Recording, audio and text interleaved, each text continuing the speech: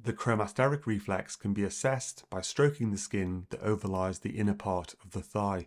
Normally, stroking this area of skin causes the cremaster muscle to contract, and that results in elevation of the ipsilateral testicle towards the inguinal canal.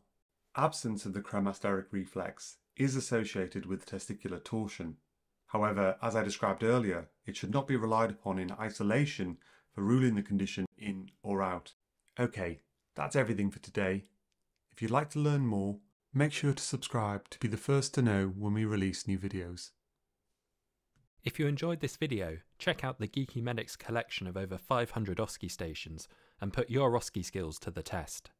You can practice with friends, create your own study group, or team up with another member of the Geeky Medics community with our OSCE Match feature. Sign up today to access our selection of free OSCE stations.